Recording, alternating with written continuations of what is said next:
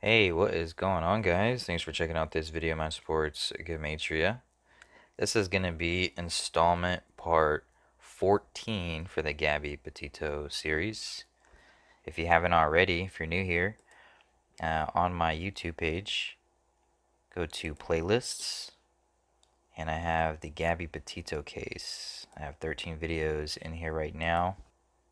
This is going to be number 14 that you're watching, and I talk about a bunch of different topics: the Squid Game, Tyson Fury, Big Brother 23, Dak Prescott and the Cowboys, Birdman, Lil Wayne, Wendy Williams, UFC 266, Blink 182.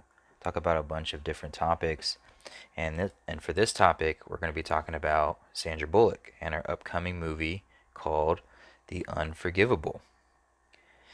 And I'm also going to throw in some Squid Game here. So if you haven't seen Squid Game, spoiler alert, I'm going to ruin it for you if you haven't seen it.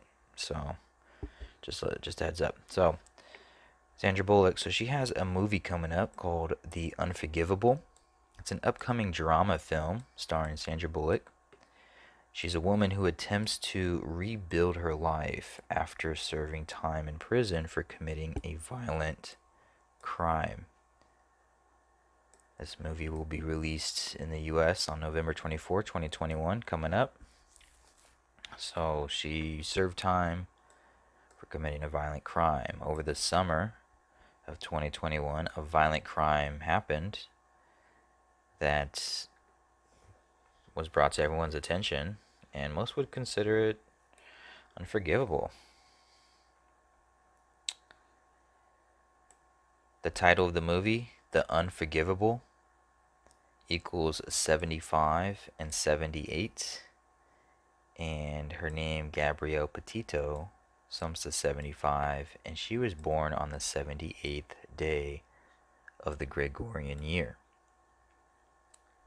Gabby and her fiance, Brian Laundrie, which sums to 128, was pulled over in Moab City, which sums to 128 as well, on August 12th, written 8/12. This was the same day that Tyson Fury had a birthday. Like I said, go back and watch those videos of the series. I talk about that right here in this video. The Hebrew, Tyson Fury, and Gabby Petito. It's the same day Tyson Fury had the birthday. This is when Brian Laundrie and Gabby were pulled over in Moab City, 128. And the star of this film is Sandra Bullock, which sums to 218, a reflection of 112. So you have this 218, this 812, 128. These are all just anagrams, reflections of each other. And to keep it going, a very popular TV show, Squid Game, that has caught a lot of buzz since its release in September, features a character who is considered the number 218. Is wearing the number right here. Sandra Bullock, 218, a reflection of 812. They were pulled over on August 12th, 812, or 12/8, in Moab City, 128. Brian Laundrie, 128. This character, 218, he's the very last blood sacrifice for the game Squid Game in the TV series. The day that The Unforgivable film is released, starring Sandra Bullock, will be a day leaving 128 days left in the Hebrew religious year, also known as the ecclesiastical year. It will be the 79th day of the Hebrew civil side of the calendar. 79 is the 22nd prime number. Gabby Petito's last birthday was her 22nd, 22-year-old birthday. Sandra Bullock's character name in the movie is Ruth Slater, which sums to 128. Again, Brian Laundrie, 128. Ruth Slater is guilty of murdering police officers, 128. Ruthless Slater slaying at it again. Gabby's last birthday just so happened to be on the 182nd day of the Hebrew civil year. And she was officially reported missing on the 182nd day of the Hebrew religious side.